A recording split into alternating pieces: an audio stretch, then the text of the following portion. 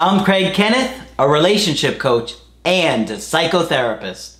Every relationship is different and every breakup is different. Work with me and you'll get professional help on your situation.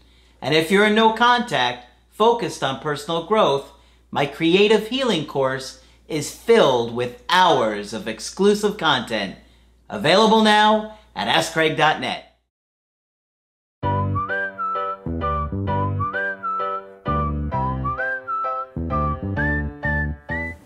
Hi there, I'm Coach Craig Kenneth. I'm Coach Margaret. And I'm Coach Victoria. And today we're going to be talking about what happens when you break no contact. This is a really important discussion today, so make sure you guys stick around to the end and listen to all the points that we're going to discuss. Right. Because many of you are thinking about breaking no contact probably on a weekly basis, if not more so. If not a daily basis, Yeah. right. And we understand that, everything inside of you is telling you, I really want to fix this. I really want to connect with them. And, one of the frustrating things for me is a lot of times when I do a coaching and I suggest going no contact and people getting opposite advice. Right, from other sources. Yeah. Yep. In fact, I was just showing Coach Victoria an email today from somebody that did coaching with me, and they followed a hypnotherapist's advice, and she wound up saying to him, essentially, if you contact me again, I'm going to get the police involved, and I'm using this as record. So, wow. Yeah. And I had told him, don't reach out, let her come to you. The situation is really volatile right now. Yeah. So, obviously, every situation is so unique and different, and so we're giving you a general idea to consider. And we discuss these things specifically when we're coaching you, but just so you have an idea of what can happen when you reach out and break no contact, these are some of the things that we see, okay? So, how bad can it get? It can get pretty bad. It can get pretty It bad. can get pretty bad. Believe it or not. Like we just gave the example, that guy had, now been threatened with legal involvement. And so that's horrible and obviously going to scare the hell out of him and make him feel a million times worse about the situation, which who can blame him? And sometimes, we have the fantasy of reaching out and that the ex-partner will be thrilled to hear from us. But sometimes it feels more like an intrusion than a reach out. Absolutely. So we're going to look, you got to consider different factors, like how long ago was the breakup? How many times have you reached out since they wanted to break up with you? Why did they end the relationship? Obviously, all of those factors are really important. Right, and what would happen when you break no contact also depends on how you break no contact and what is said and the exact context of that. So we're going to go into depth with that today, and regardless, breaking no contact will always interrupt their grieving process. So I know Margaret has talked in the past about how breaking no contact can break that grieving process. And when someone breaks up with you, no matter how angry they sound, there's no even thought that they don't think about you. If they've spent time with you, if they've spent intimate time with you, if they've considered you a couple, there's no way that they can avoid a grief process when they break up with you. And what you don't want to do is reach out and interrupt that grief process. And if you do, you interrupt the person's separation anxiety, which is built into every human being on earth. And what you end up doing is stopping your ex-partner from missing you, okay? If they hear from you, they're going to feel better, their anxiety's going to be better, and that really isn't what you want. You want them to sit with the anxiety and the sadness of missing you. That's a huge point.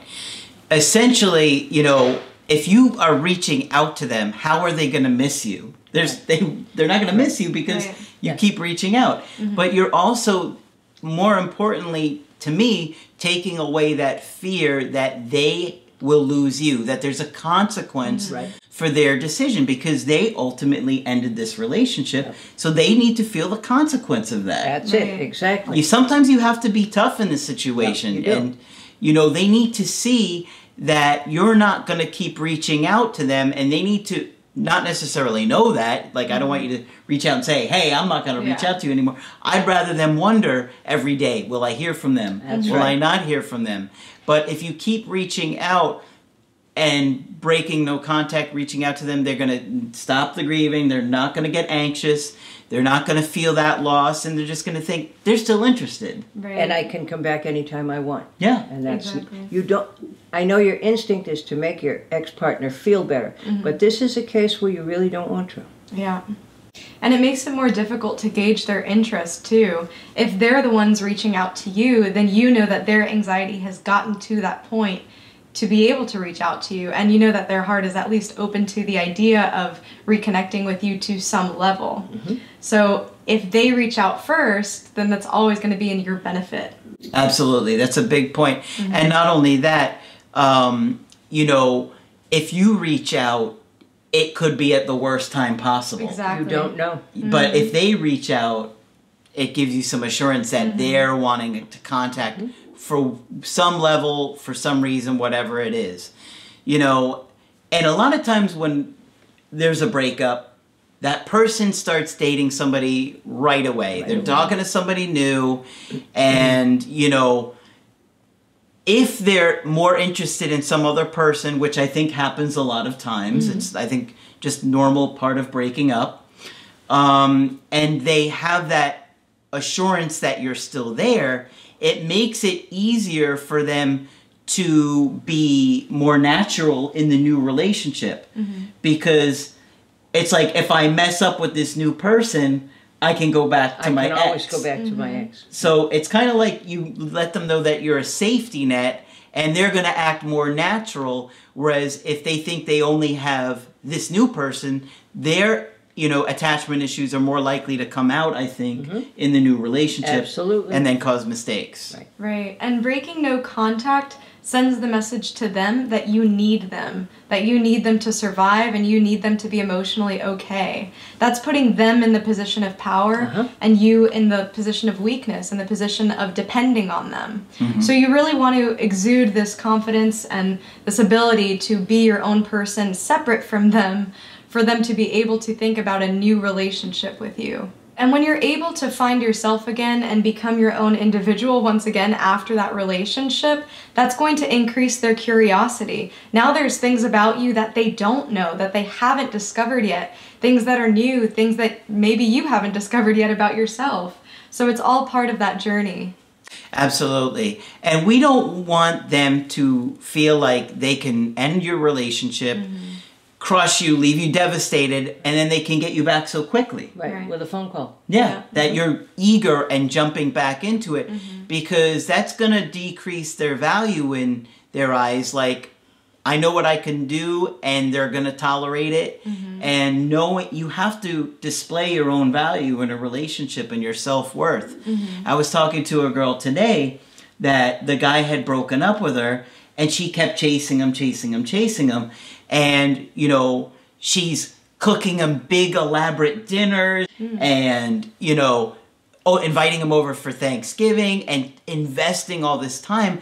And he's doing so little to make it work. And I'm like, you know, he had even cheated on her and left her for another girl. So I'm like, you can't chase this guy. Nothing you do, yeah.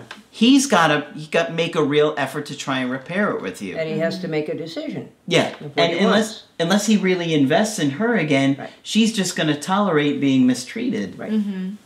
Yeah, you definitely show people how you want to be treated by setting your boundaries there. And by setting those boundaries, people will actually respect you more. Yes, they will. So you also want to consider their attachment style, especially if your ex has more of an avoidant attachment style. They might see any type of reach out as an intrusion. And Margaret, you touched on this earlier. Would you talk more about how the avoidant might see it? Yes, and I say to people very frequently, your partner is avoidant, and you have to remember that. If you continue to reach out to them, it does not feel like a reach out. It feels like you're trying to control or smother them, and that's their biggest fear. Yeah. Okay? So an anxious person is totally different, but reaching out and chasing and avoidant is absolutely guaranteed to end the relationship. Yep.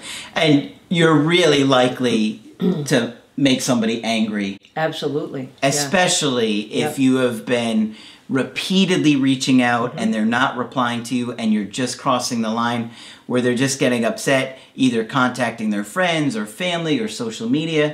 It's going to make them upset. Oh, absolutely. Contacting any third parties kind of comes back to bite you. Right, and you don't want to get the police involved. No. No. Because once it gets to that level, then it's going to be very hard for them to trust you again and for them to feel safe with you.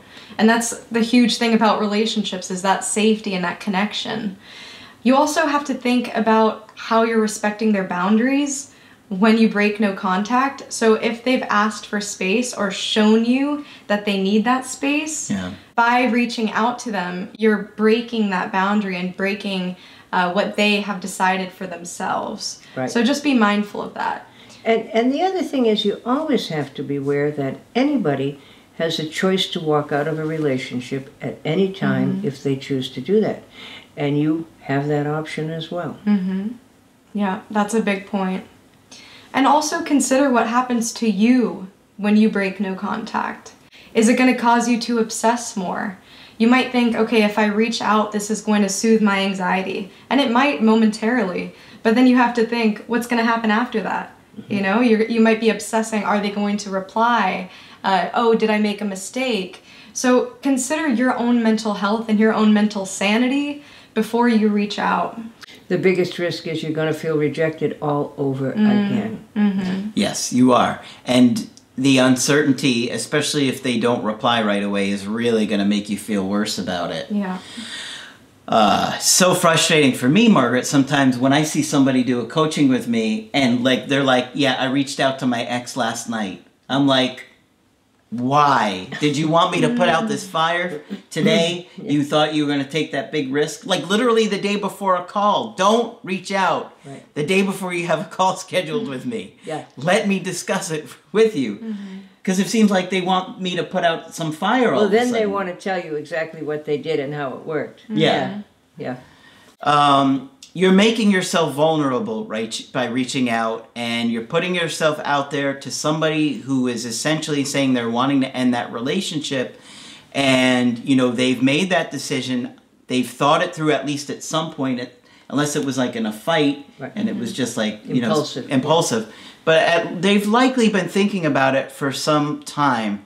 So you got to love yourself and respect yourself enough to say, okay, I love this person, but I need to let them sit with this decision, and I need to figure out how I can grow, look at this relationship objectively, mistakes that I've made, work through your own attachment issues, and get to a good place. And that's either going to help you to re-attract this person again, or with your new relationships, you'll have much healthier relationships. Exactly. Absolutely. You can't lose. Yeah. It's just frustrating for me when people's motivation level is only dependent upon what they think their chances are with an ex, right?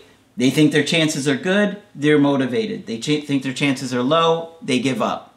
Right. Let me tell you something. Time and time again I see, just because they may not want to talk to you now or their interest level is low in you now, it doesn't matter or mean it's going to stay that way. Right. So if you don't really do the work in that time, when they do reach out, maybe it's a year later, maybe it's 9 months later, maybe it's 6 months later, who knows, you're not going to be ready. And that's going to be the worst feeling. Because I get a lot of emails from people that admit, I stopped doing the work, my ex came back, we're in another breakup. You know, and in this world of sort of instant everything, it's hard to remember that emotional matters are a process, and there's no way to hurry it. An emotional process takes as long as it takes, and there's nothing we can do. And you have to remember that they are grieving as well, so there's a process going on both sides. You need to let it happen. Absolutely. Okay, I think that's pretty much all we wanted to say in this video. So if you want to get our help personally, just go to my website, askcraig.net. Sign up for the coaching option that works best for you. I do email coaching and I do Skypes.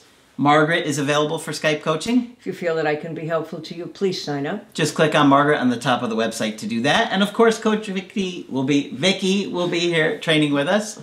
I'll be here. But that's it for this video. I'm Coach Craig Kenneth. I'm Coach Margaret. And I'm Coach Victoria. And we will talk to you soon. To get my help personally, go to askcraig.net and click on Schedule Coaching and choose the option that works best for you. I do email coaching or Skype. To schedule a coaching with Margaret, click on Margaret on the top of the page and order a Skype with her. For the Knowledge Creative Healing course, click on the link at the top of the page and click Get Started Now.